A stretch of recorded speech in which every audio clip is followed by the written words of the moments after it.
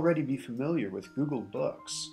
Google Books is a powerful service offered by Google that searches the full text of books and other items that have been scanned into its system, and it's huge. As of April 2013, Google Books databases included over 30 million scanned books. Enter a search term. Google searches, retrieves, ranks, and displays results. And often, Google Books even provides at least a percentage of viewable content. So, you might already be taking advantage of Google Books, but in this brief video, I'd like to make sure that you're aware of another important resource easily accessed through Google Books, WorldCat. WorldCat is a service that displays the holdings of tens of thousands of libraries, both throughout the United States and across the globe. Used together, these powerful tools can greatly enhance your research. Let's spend a few minutes talking about how to effectively navigate between Google Books and WorldCat for better research.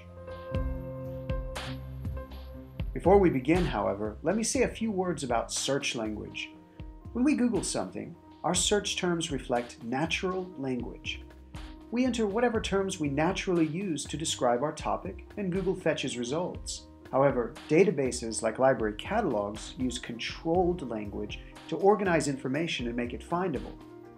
For more explanation of the differences between controlled and natural language, please watch my video, Making Search Terms Work. But here, let me simply illustrate this difference using Google Books and WorldCat. An easy way to access Google Books is simply to Google it. On the initial search screen, enter your search terms. Let's try N.T. Wright and resurrection. Now, I realize that I might have simply searched N.T.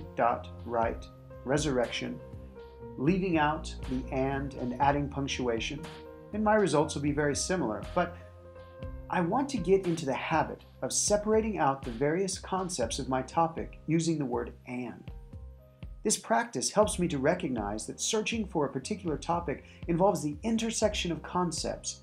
And while it may not be as important when doing natural language searching in Google Books, attention to details like omitting punctuation and separating out concepts becomes more significant when researching in article databases and library catalogs. So it's a good practice, and you can see that even in Google Books, the word and can make a difference in the results retrieved. Now, Google retrieves, ranks, and displays results as Google does. Perhaps the process is mysterious, but it should suffice to recognize that Google uses your own search history as well as the commercial potential of particular items to rank your retrievals. In other words, both your perceived preferences and the potential for profit affect the order in which your results are displayed. And this is, in fact, a danger for natural language searching. You don't know what you didn't find. A wealth of resources may be hidden from view simply because your language, the terms you naturally selected to describe your topic, and your location, Google, retrieve these particular results and rank them in this particular way.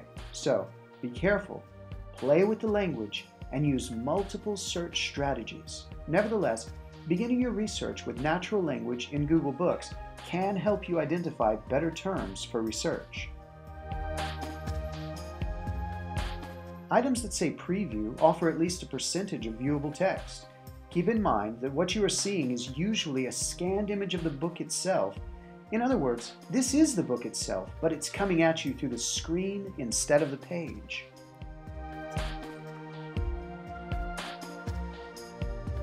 You can search for specific language within the text of the book in this box. I want to invite you to explore the many options and resources offered by Google Books. There are tutorials online, but just spending some time enjoying the site, creating an account so that you can save books in a personal library, and learning about different features will be invaluable as you make Google Books a go-to resource for research. Now, let me draw your attention to a rather unassuming feature, the Find in a Library link. After clicking on an item's title, sometimes the link's immediately visible.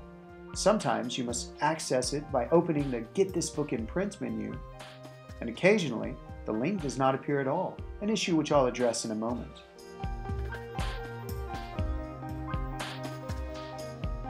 Clicking the Find in a Library button takes us to WorldCat, which, as I mentioned, displays the holdings of tens of thousands of libraries worldwide. But the services offered by WorldCat are truly beneficial. And by the way, you can search for books that do not offer the Find in a Library option here. Just access WorldCat through the Find in a Library button for a different book. Now first, let me point out that the item citation can be found in various styles here. Second, WorldCat looks for libraries nearby that own a copy of the item. This book is owned by Oklahoma Christian, and clicking the link leads directly into our catalog's item display. Third, note that if you are connected to Oklahoma Christian University, you can use the interlibrary loan feature displayed here as Request This Item. If our library does not own the item, and if you need to access more content than is available on Google Books, then you can request the item here by filling out the required information, click Submit, and our interlibrary loan officer will be notified of your request. Fourth, I want to draw your attention to these terms here. These are called subject headings. Remember, library catalogs and similar databases are built around controlled language, official terms used to consistently describe information items, to organize them and make them findable. And controlled language searching can be much more effective than natural language searching for finding relevant resources. Now, as a side note, if you want to get more familiar with using controlled language, especially when searching within databases provided by EBSCO, please see my video on using EBSCO databases. So, clicking on Eschatology, for example, retrieves all books in the WorldCat database associated with this subject heading. Results can be limited on the left, or they can be resorted here.